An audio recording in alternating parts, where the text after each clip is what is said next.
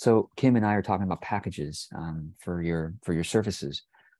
And as always, I welcome you to comment below if you want to share what's worked well for you with regards to packages of sessions, or both from the side of you as a service provider, but also from you as a client. What's worked well for you as a client to buy packages and whatnot. So I think basically there are. Let's just keep it real simple, right? Like there's no packages. There's one-on-one. Just buy single sessions, right? People go to your website and book for one session at a time. No session, no packages, nothing. It's just standalone sessions. And then there are packages where it's like buy a pack of 12. It's like buying in bulk, right? Basically, it's like buy a pack of 12, and then you save some money instead of buying in individual sessions. You might have the individual session would be the highest price. Then you might have a pack of 3, pack of 6, pack of 12, something like that, right? So that's a very common way of doing it. And you've never tried that before, maybe you should consider it. Now that's sort of like bulk buying packages. There's also packages based on topics or goals reached or problems. Like buy this package for, let's say you're an animal communicator. So buy this package to form, I don't know, I can't come up with but let's just say, I'll use an example that I can actually come up with right now. Like let's say you're a relationship coach, buy a package for finding your next date, or buy a package for solving a difficult issue in your relationship or something like that. Like it would be a series of 3, 6, 9, whatever, you design it, right? Sessions that you think is better for a person to solve a particular issue, particular situation, reach a particular goal, learn a particular skill. So, topical packages. And then there's subscription model, which is really how I did it when I was offering one-on-one sessions. I really did the subscription model. I did this starting in 2014. I was doing subscription models. So basically, it's like, I don't know how long it's going to take us to work out your problems, to solve your problems, to reach your goals to the way that you desire. But you can either buy a single session from me for high price, or you can subscribe. And basically, you can either subscribe for 2 sessions a month at a lower price than the single session, or you can subscribe for 4 sessions a month, basically every week at an even lower price. So it's up to you. And if you want to subscribe, now you could set parameters if you want to, like, the minimum to subscribe for every other month would be 2 months or 3 months or something.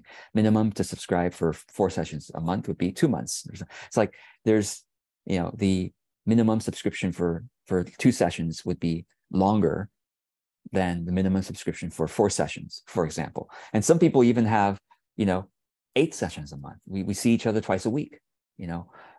So subscription model works well for a lot of people, because including some of the clients I recently heard from that are doing this now, because it's like, well, I don't know how long it's going to take, and people just tend to stick with it, just month after month after month until they feel complete, until you feel complete. So those are just some ideas generally. And as I mentioned, you can comment below if you want to share which of these have worked well for you as a service provider or as a client. What are you signing up for? That's always interesting to know. So feel free to comment below. I do want to say one thing. It is useful if you do packages or subscriptions to place what you believe will be the most popular one in the middle. I mean, you see this with software, bronze, silver, gold, platinum, or something like that, or bronze, silver, gold. And now, is it a gimmick you're doing it like that? If it feels gimmicky to you, don't do it, of course. But if you say, you know what, people typically go for 3 months with me, let me stretch myself a little bit and put a 6-month package together. Who knows? Maybe some people start signing up for it, and then that becomes real popular, right? My gosh, people are starting to sign up for the 6-month package. Great, let me try a 12-month package. So it's more about stretching your horizons, like your potential to kind of work into the what if. And so therefore on your sales page or something like that, you would have these 3 options, whether it's side by side or vertical, and you could even say, most popular, or something like that, like put a little logo there or some kind of, or just describe that this is the typical package people get at this time. But if you want to dive in, and I should also mention new clients.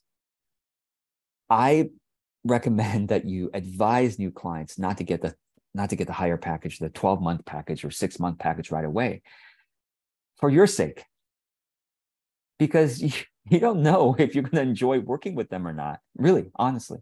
And they might not enjoy working with you. I mean, so for both your sakes, new clients ideally would sign up for a lower package first. And then if it works really well, then you invite them. You invite them into, and in fact, you could make your packages that way to say, these higher packages are invitation only. But as a new client, please start with this one so that we can get to know each other better and work with each other and make sure it's a great fit. Now, you might already have an exploratory or a discovery call, but that's not enough to like actually get into the work and realize, yeah, not a great fit. Oh my gosh, this is great. And even maybe they signed up at the beginning for a 1-month package, but it's going so well. And you say, listen, Kim, why don't we, if you want to, why don't we just upgrade to the 3-month or the 6-month, and I'll prorate it so that you're getting the best deal possible, right? So hope that helps.